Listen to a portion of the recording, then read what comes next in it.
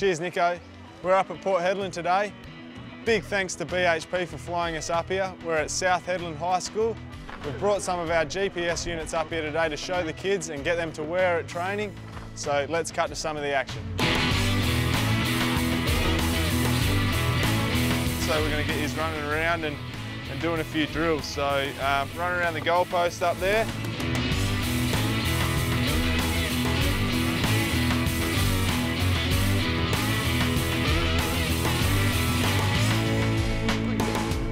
Okay, so we've just put the GPSs on the guys and immediately we're getting this signal back here from the GPS. So whoever's wearing these units, we can tell then immediately who's been running the fastest for the session or who's been running the slowest for the session.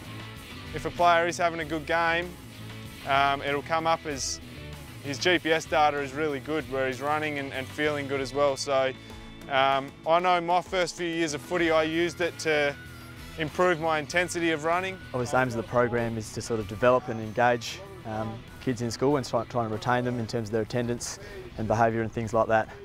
What we try and do is give the guys an overall perspective on AFL football, not from just a playing point of view, so obviously the administrative side of things and all the other things that come with an AFL career and an AFL football. They got to see a bit of how the GPS units worked, how the players wear the units, how they fit on with the harnesses and that. Yeah, I think they really enjoyed it. The GPSs, just like learn to run faster, like try to pick up my game more, like, and it'll make me a better player in the future. And yeah, lots more. Having Mark LeCras here was obviously a big bonus. So yeah, they take a lot out of that and they'll be talking about that over the next few days and probably the next few weeks.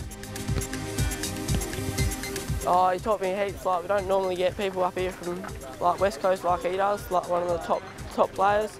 And it's good to have him up here teaching us a few things. Yeah, it was good because like we got a game this weekend, so yeah, it was good to get a few tips from LeCras. The last two are all about keeping my head over the footy, making sure my ball drop's good, and following through to the goals. Who was wearing Jeremy McGovern's unit? Good, Jeremy would be proud.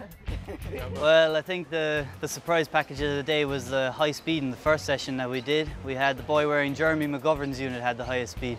And I think Gov would be proud to have a highest speed at the training session himself. I guess that's a bit of a bonus of the program. Obviously we're looking at developing all of the students and engaging them in high school and that sort of thing in their learning development.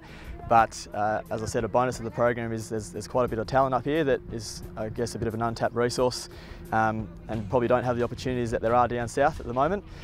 So we're looking at obviously developing those opportunities, giving them some pathways and things like that to hopefully play in the waffle competition with Swan Districts maybe to start with, and then who knows from then on in. Thanks guys, really hope you've enjoyed some of the action. I'm sure the guys up here have enjoyed the BHP Kicking Goals program.